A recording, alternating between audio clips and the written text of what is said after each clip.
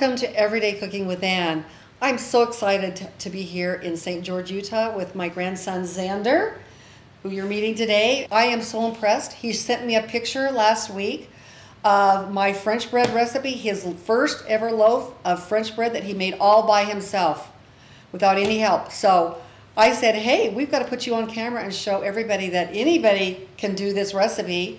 And not that he's not anybody, but if anybody has a desire to make bread at all, this is a great recipe to start with because it's got just a few ingredients. And I'm going to let Xander explain how he made the bread. So take it away, Xander. Okay, so first you're going to want 2 tablespoons of sugar, about 2 tablespoons of yeast.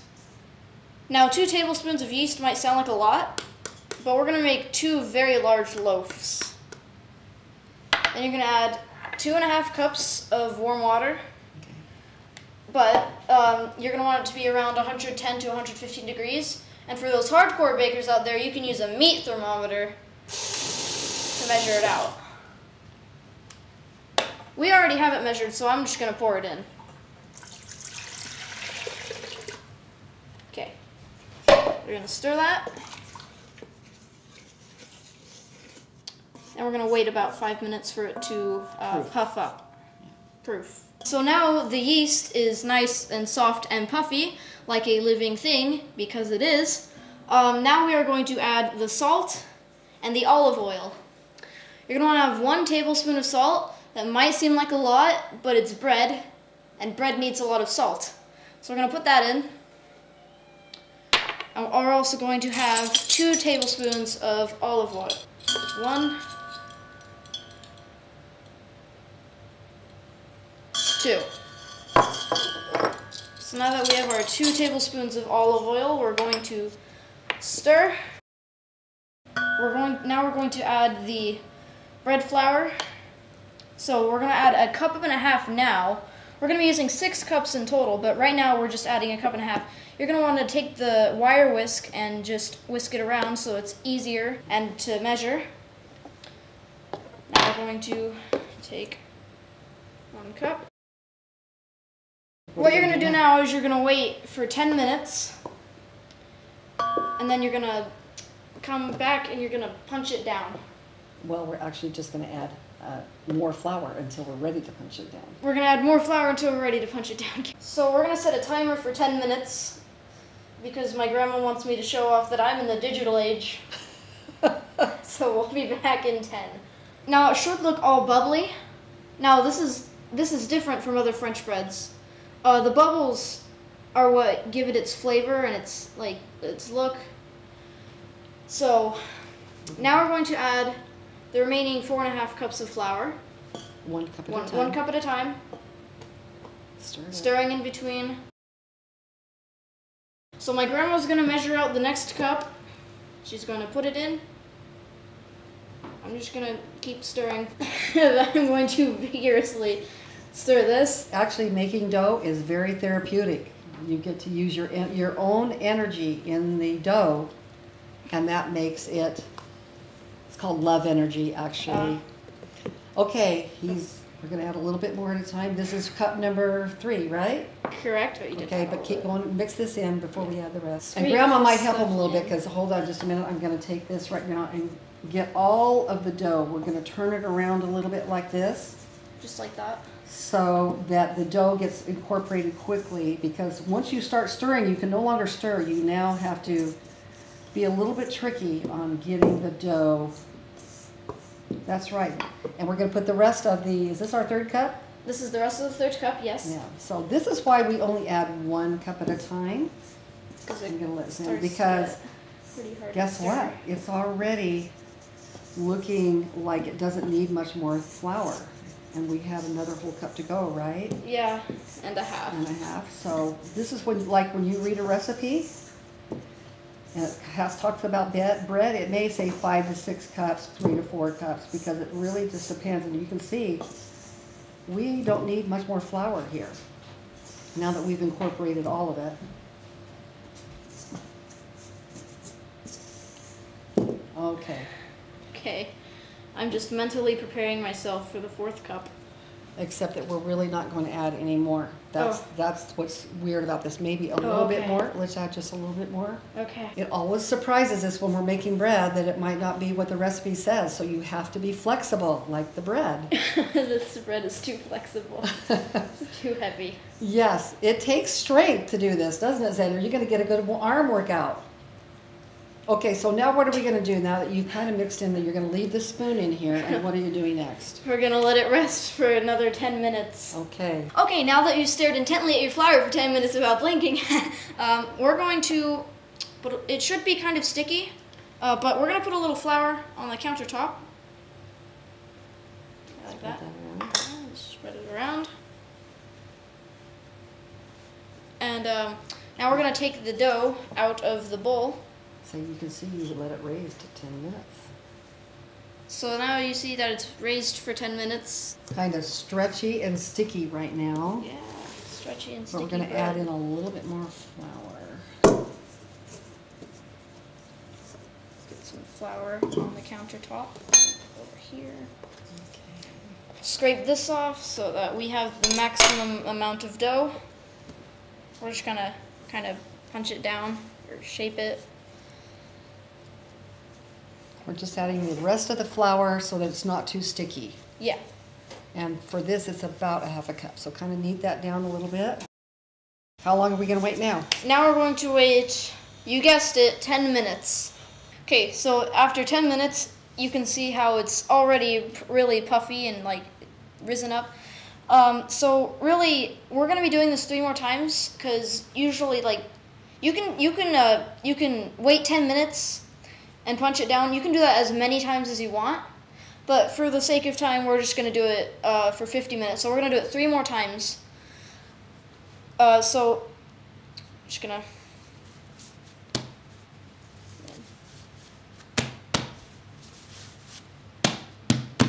kind of want to get the air out of it. Yeah. Like this a little bit.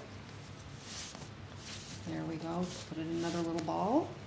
And so this has been resting for 15 minutes with 10-minute rests. We've been punching it down. So next you're going to want to take your knife. It's got to be long and serrated. Now, if you're under the age of 4 and your parents aren't home, you might want to wait. So we're going to saw it. Be careful not to crush it. This might take a moment. Okay, that's good. So we've got now 2 now pieces of dough. Now we have 2 big pieces of dough that are going to become 2 big loaves. And Grandma's going to roll out the first one. Show you how it's done. So we're going to basically be punching it down again with our rolling pin. And we're going to roll it kind of flat again. And at this point, it's really nice and spongy, which is what creates the really great French bread taste. So you know what? And you don't need to do too much of that. So now we're going to take this and go across like this. And we're going to pinch the edges.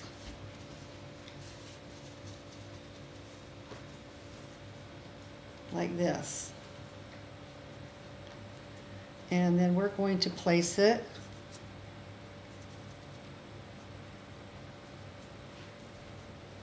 seam side down on parchment paper, where we're going to actually let it raise. So we're going to be making 2 whole loaves, so we're going to raise 2 French breads.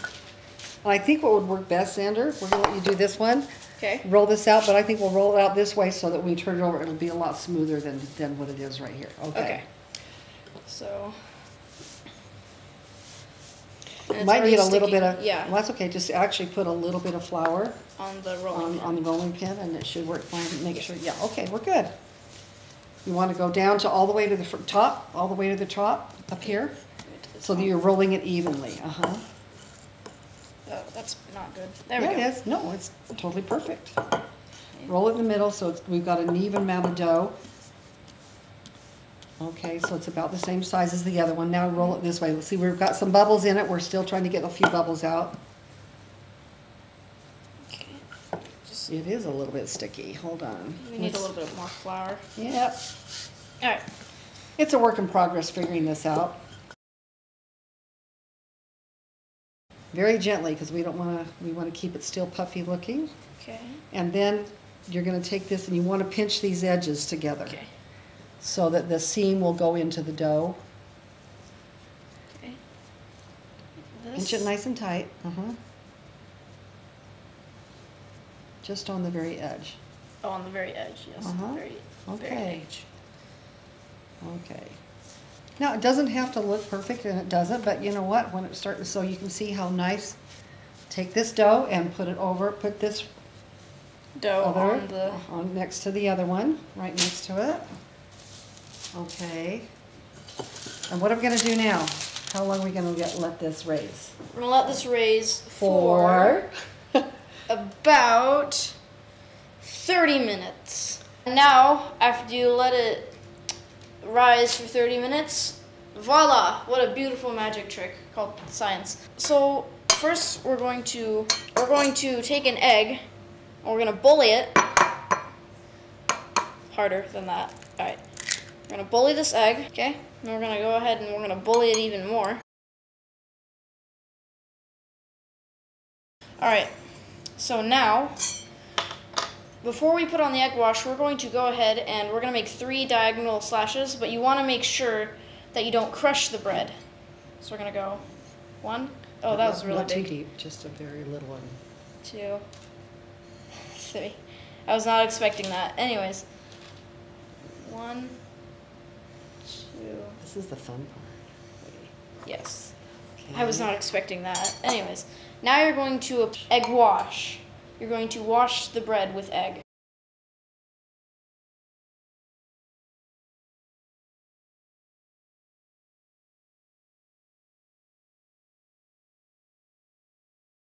So now what you can do is you can put sesame or poppy seed on.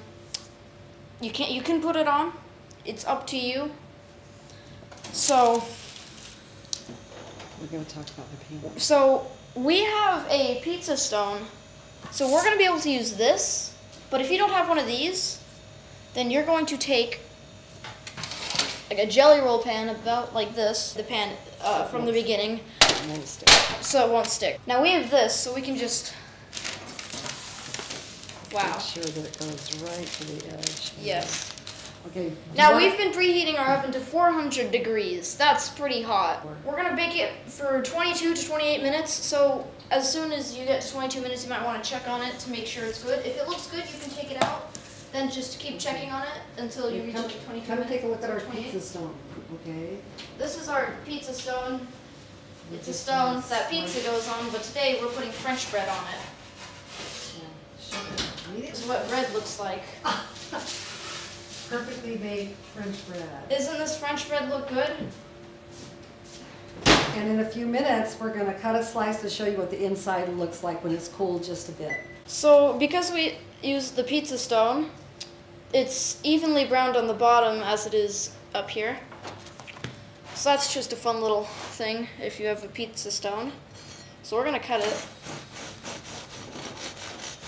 real nice like this. If I can.